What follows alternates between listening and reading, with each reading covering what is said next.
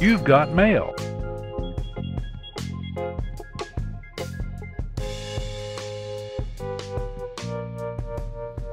Hey, Deadline here. We got a little bit of a mail call going on. We got sent a couple packages. I'm opening them. I already opened this one. So the shock and awe that was on my face when I saw this, it cannot be expressed. But I think it's funny because he wrote fragile on here. This is from Ron Wentz. Thanks, Ron.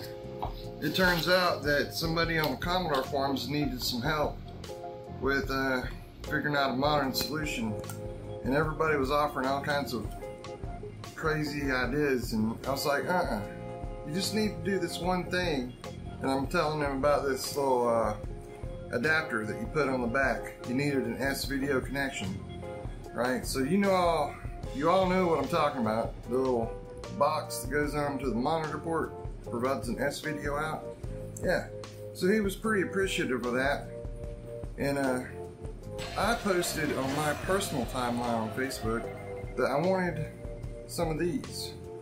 And he saw that. He sent me one of these. After he saw my post, he says, I'm gonna send you one of these. What's your address? Gave it to him, boom, here it is. And this is one of those old Archer ones, right? Ancient technology. And we're gonna be using this on our set coming up. We're building the sci-fi set. I don't know if I've expressed that at all, but that's what's happening. He also sent this, which is looks like a 300 ohm to 75 ohm adapter. A lot of folks won't know what that is. If you're looking at it and you're under, let's say, 30 years old, you might not know. But I used to use those sort of things to connect the retro computers to CRT televisions. Now, moving on. So, this is going to be part of another video, because what we have here is a package from RetroGameBoyz, and he makes these awesome controllers. And I'm going to show you one here in a minute. I'll put a picture right up there, because we got one a while back for when Pack Billy did a Dig Dug challenge, and we failed miserably because we had a bad joystick. I had failed to maintain my joysticks properly. Makes more sense now, you monster.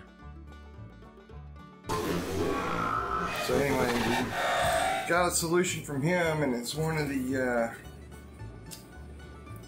Atari, or no, it's actually one of the NES style controllers. Looks kind of like this one right there. I'll show you a picture of it right here. But it's one of the best controllers I've ever had for any retro computer. And he sent us some business cards and some brochures, because we're going to be taking that to Vintage Computer Festival Midwest, along with the other things that were in the package, and that is the Whackadoodle Controllers. Just look at how beautiful these are. And I'm going to be doing a little test in a few minutes on the actual Commodore. And oh man, these feel awesome. Okay, that's going to be epic to share that. And he sent us two of them. I think one is the prototype, and the other is the production model that he created from the prototype. So just, yeah, amazing job. We're going to try these out and see how they work. So thanks so much, Mike from RetroGameBoyz. And if you don't own a RetroGameBoyz controller, you should go there right now and get yourself one, because they are awesome.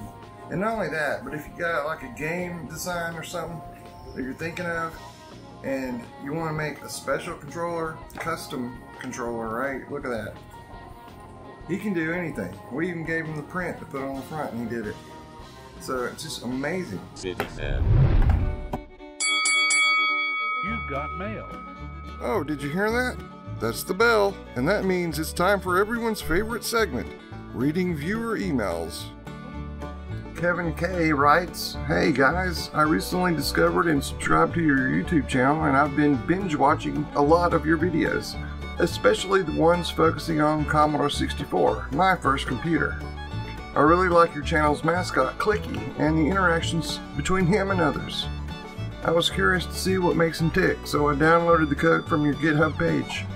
Thanks very much for posting this. It really helps me to learn and fill in gaps in my admittedly modest experience with 65XX assembly.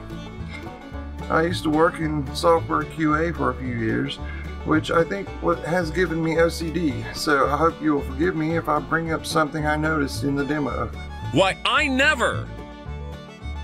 Pressing F2 toggles crying mode, but if I press F4 to toggle power pack mode and switch back, pressing F2 no longer toggles crying mode. I opened the monitor and vice and I noticed the sprite pointers changed before and after toggling F4. I noticed that if I change $7FA and $7FB back to 99, I can then see the tier sprites. Anyway, just a very tiny nitpick in an otherwise awesome demo that I thought might be an easy fix on your end. Keep up the great content, please. Best regards, Kevin. So, we investigated the issue with the code and we found a problem with our draw Petmate screen, and it is a bug that overwrites the sprite pointers. So, thanks for pointing this out, and let me just show you real quick what I'm talking about. So in the Clicky program, that's what this is, it has import from the Commodore 64 programming include drawPetmateScreen.asm, and if we look at this is the file. It's a macro that draws Petmate screen, right? And what was happening was I was doing it lazily, and I put 4 blocks of 256. And if anyone knows anything about the screen memory and what comes right after it, it's the sprite pointers. So I had to adjust it at the end to only draw the up to and include the last character of the actual screen memory. And so that is fixed. Thank you, Kevin. And so, once again with the Kevin K emails. I bought my first bread bin Commodore 64 in 1985 while stationed in West Germany. The following year I sold it and bought the 128 in 1571 that is shown in the attached screenshot. That's very cool. I ended up buying an XT compatible in 1989, and that's pretty much when I stopped using my 128. Then upgraded to various PCs from there. Similar to your story. I went through a period in 2007 through 2008 whereby I was buying lots of Commodore machines that I never owned in the past. +4, 64C, A500, A1200. The Amiga 1200 was fun because I replaced the spinning hard drive with a compact flash drive, which made it really fly. Yesterday I followed step 6 of your Commodore programming tutorial with Petmate. Thanks for that. I wanted to see if I could use a function I wrote last year to compress and decompress it using basic RLE compression. And I'm surprised that the 4 screens and color data was able to fit into a 5K program file. I've attached the files here for your reference. I'm not very good with making videos myself, but I think a video on incorporating RLE compression might be a good addition to your programming for the C64 series. Meanwhile, I will definitely be looking forward to your upcoming Executive AI video.